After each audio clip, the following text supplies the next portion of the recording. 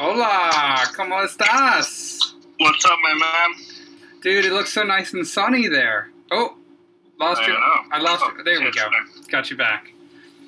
Yeah, it's pretty sunny today. It's Wow. nice. There's still no people anywhere, but good. That's just the world right now, unfortunately. I know, man. I know. How you doing? Doing all right? Yeah, doing all right. It's not very nice here in Charleston today. It's like mid to high 60s and overcast. So. Oh, look at this, huh? For once, I'm better than you when it comes to weather. Considering you're like living in Spain, I assumed that it was just, always better than what I've been living with, but especially. Well, yeah, I mean, if you were in Boston, definitely.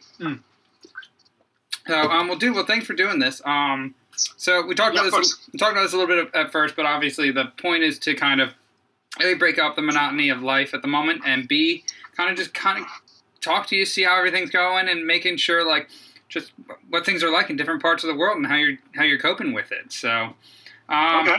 So first of all, I wanted to ask, what's the present effect of coronavirus kind of on kind of where you live? And obviously, there's no real tennis in Spain, but there is padel, and I know you play a lot of that. So how's the coronavirus affected everything? Well, I mean, the clubs have to shut down. They were one of the last things to shut down. But since we can, we have to be by ourselves on the street. You can't be in groups of two even. Not even groups of two. Shut down. So you and Phoebe couldn't take Obi out at the same time. Well, they just passed this rule last I think it was last Wednesday, where you can take your kid out to the supermarket or to the panaderia, the place to buy bread. Right.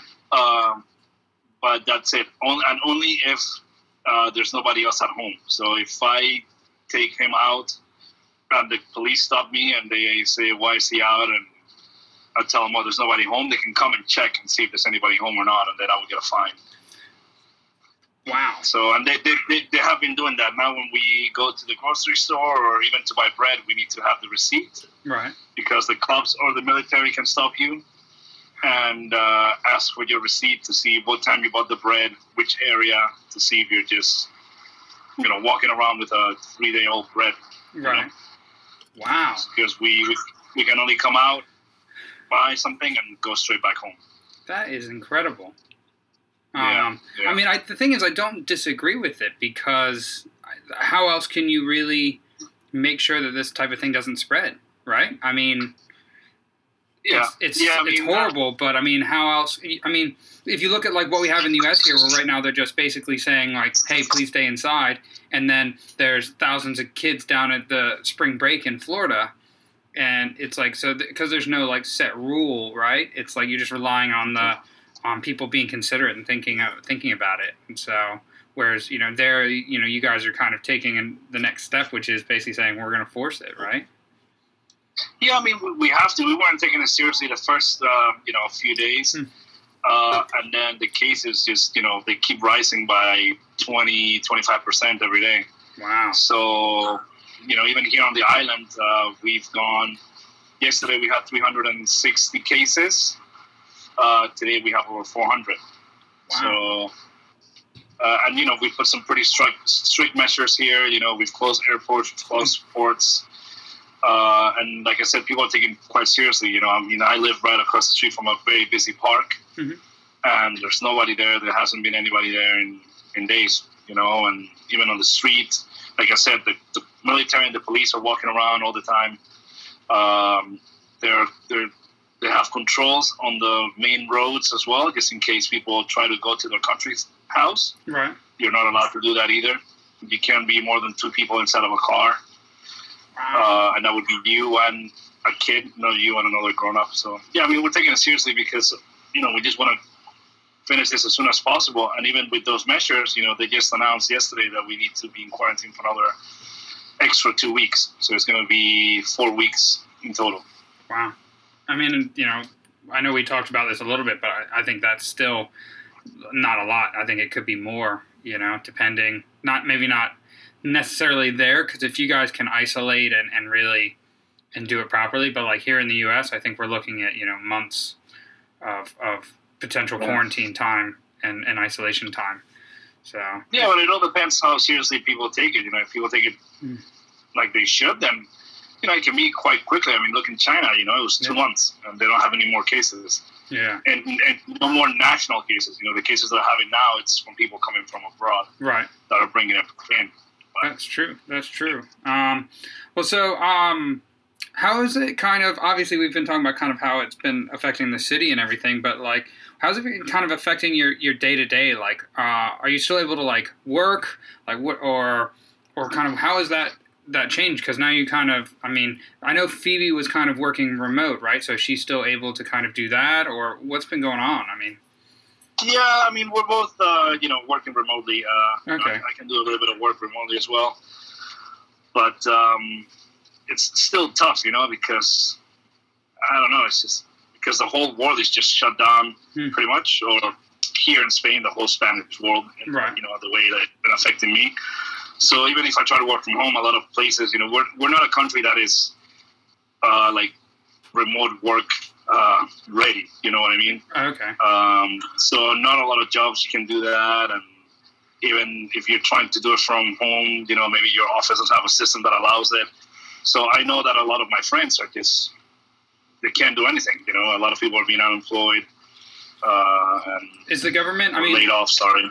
Really laid off, because I know that the government, at least over here, I was reading different things about how they're trying to kind of bring out unemployment for everybody, and obviously like regardless of why or how you've ended up unemployed or anything, but just obviously it's not paying you 100%, but the numbers I've heard have been around like the 70% mark of like your salary, which for some people is enough, but for others isn't. That's still not enough money to kind of get by. Yeah.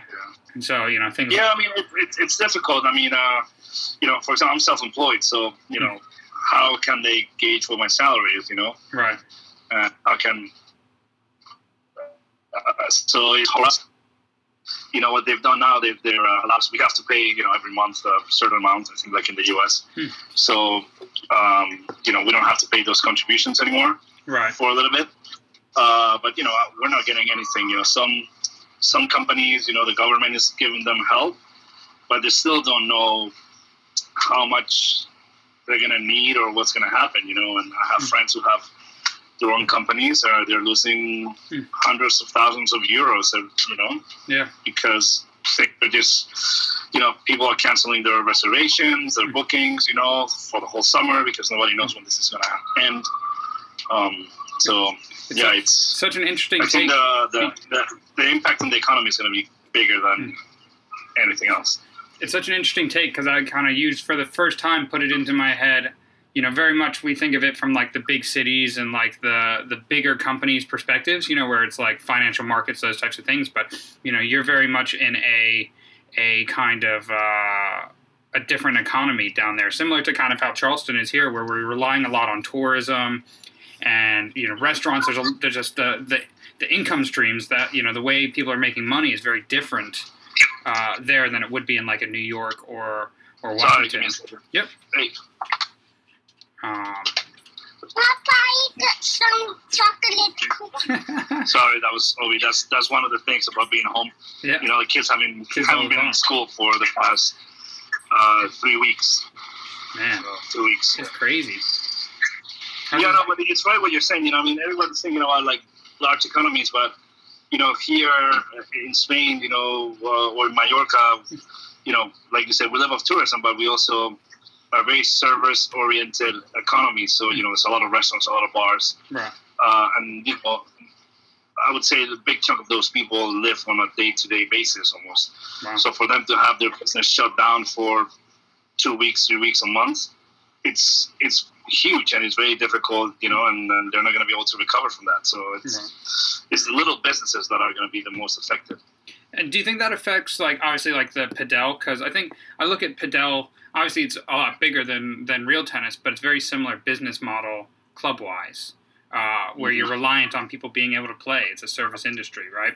You need the clubs to be open. You need people to use the courts. I mean, I don't know if you've been able to like talk to anybody about how the shutdowns are affecting them, as far as, do they have contingency plans or things in place that they think will help save the clubs, as they go through months of shutdown? Or is it just hoping that... Yeah, I mean, I'm one of my buddies, in a way, is the owner of a club. And, he was telling me that it's going to be difficult times because although, most of the teachers, are, again, self-employed, so they make money from their lessons and all that, they still get a small salary. So he has to pay that salary. And, we're talking about in a padel club like the one that I play in, that has 15 courts. Right. He has about 12 to 14 teachers. So, that's a big payroll, and he has to still do that, and having a shut. So it's difficult. It's going to be difficult for everyone. Right. No, it definitely is. Well, so sorry. Here's where's the little man? Another victim of the coronavirus. How you doing, buddy? I think he's probably loving it because he's just home with you guys all day. Yeah. No, it's. I mean, that's a good thing. It's been good. One of the positives is just having a little bit more family time and spending more time especially with him. So. Well, I was just going to ask that because that was kind of my next question, was kind of if anything kind of positive or interesting had come up through kind of this result of having to stay home and do all of that. And I know that obviously, like, you went over there, almost a year ago now, right? Yeah. With the family, with the idea of kind of being able to spend more time closer to your family and show the culture and everything to Obi and Phoebe and everybody. And so, I would imagine that this time, as stressful as it is, and obviously taking care of a kid at home 24 hours a day is tough, but I'm sure it's quite nice to have that time with him too. Yeah, it's nice to have the time to be here with Obi, like I said, and with Phoebe, and then you have to get creative. Today I went to buy bread, and I took a long detour and walked by my parents' house, and they came out to the balcony and waved, and we chatted a little bit, and then walked back. So you do have to get a little bit creative that way. And dude, everybody's getting so creative. I love it. It's so fun to yeah. It's good. Doing video conferencing with my cousins, and just trying to keep sane as much as possible.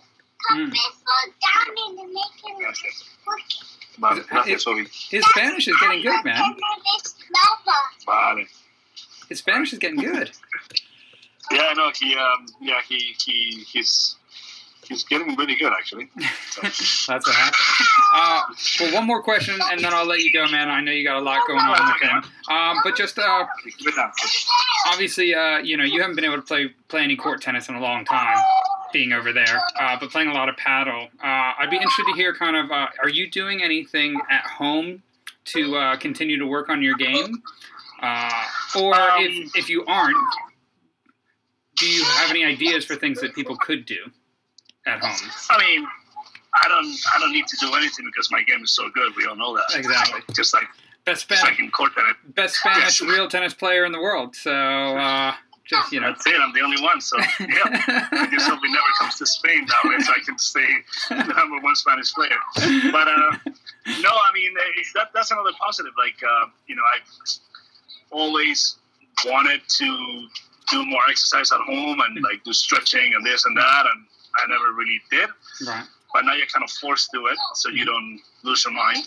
Mm-hmm. And creating that routine and that every day stretching in the morning, working out a little bit in the afternoon. It's been good, and it's also good to see that you can do it. And we do it. Phoebe and I do it together sometimes. Then Obi starting to do some yoga as well in the mornings with me. So it's that's been a positive. That is. I think you need it. Otherwise, you lose your mind. Oh yeah, you've got to build it, and it's just a routine, isn't it? It's just getting into the habit.